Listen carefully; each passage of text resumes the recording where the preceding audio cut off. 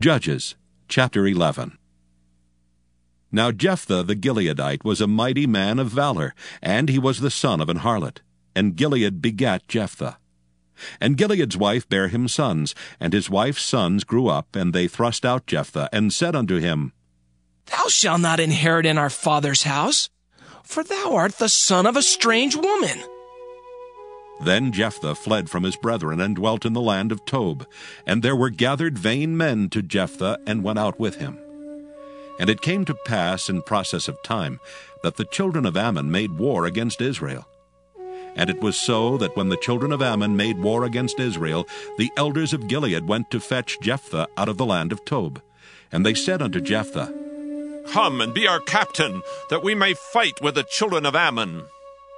And Jephthah said unto the elders of Gilead, Did not ye hate me, and expel me out of my father's house?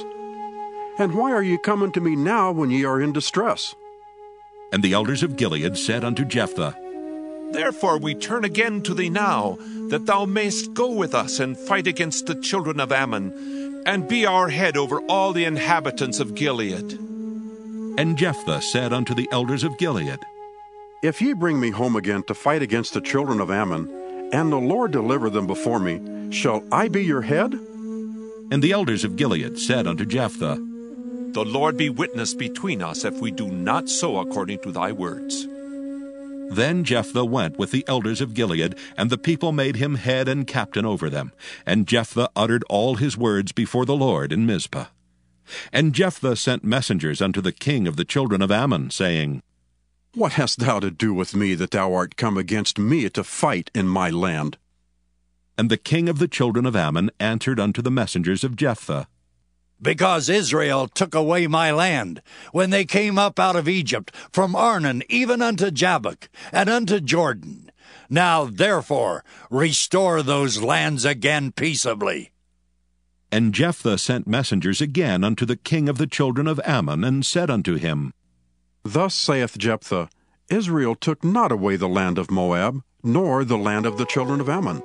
But when Israel came up from Egypt, and walked through the wilderness unto the Red Sea, and came to Kadesh, then Israel sent messengers unto the king of Edom, saying, Let me, I pray thee, pass through thy land. But the king of Edom would not hearken thereto. And in like manner they sent unto the king of Moab, but he would not consent. And Israel abode in Kadesh. Then they went along through the wilderness, and compassed the land of Edom, and the land of Moab, and came by the east side of the land of Moab, and pitched on the other side of Arnon, but came not within the border of Moab, for Arnon was the border of Moab. And Israel sent messengers unto Sihon, king of the Amorites, the king of Heshbon. And Israel said unto him, Let us pass, we pray thee, through thy land into my place. But Sihon trusted not Israel to pass through his coast.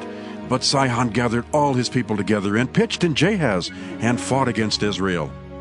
And the Lord God of Israel delivered Sihon and all his people into the hand of Israel, and they smote them, so Israel possessed all the land of the Amorites, the inhabitants of that country. And they possessed all the coasts of the Amorites, from Arnon even unto Jabbok, and from the wilderness even unto Jordan. So now the Lord God of Israel hath dispossessed the Amorites from before his people Israel. And shouldest thou possess it? Wilt not thou possess that which Chemosh thy God giveth thee to possess? So whomsoever the Lord our God shall drive out from before us, them will we possess. And now art thou anything better than Balak, the son of Zippor, king of Moab? Did he ever strive against Israel, or did he ever fight against them while Israel dwelt in Heshbon and her towns, and in Aroer and her towns, and in all the cities that be along by the coast of Arnon 300 years? Why therefore did ye not recover them within that time? Wherefore I have not sinned against thee, but thou doest me wrong to war against me. The Lord the judge be judged this day between the children of Israel and the children of Ammon.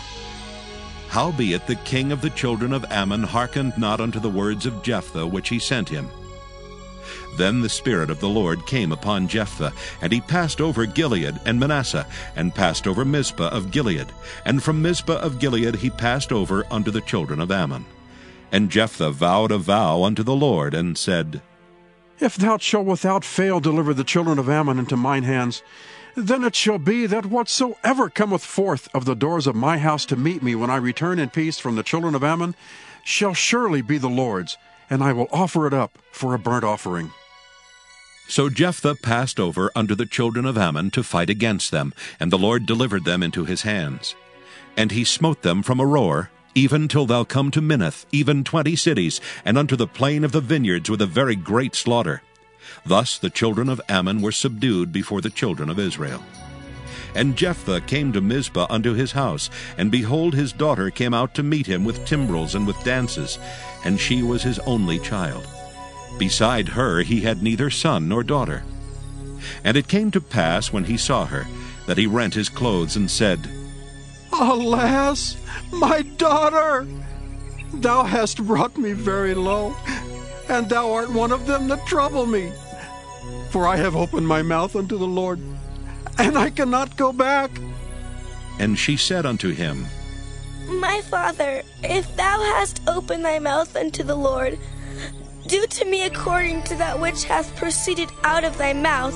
For as much as the Lord hath taken vengeance for thee of thine enemies, even of the children of Ammon. And she said unto her father, Let this thing be done for me. Let me alone 2 months, that I may go up and down upon the mountains, and bewail my virginity, I and my fellows. And he said, Go! And he sent her away for 2 months. And she went with her companions, and bewailed her virginity upon the mountains. And it came to pass at the end of 2 months, that she returned unto her father, who did with her according to his vow which he had vowed, and she knew no man.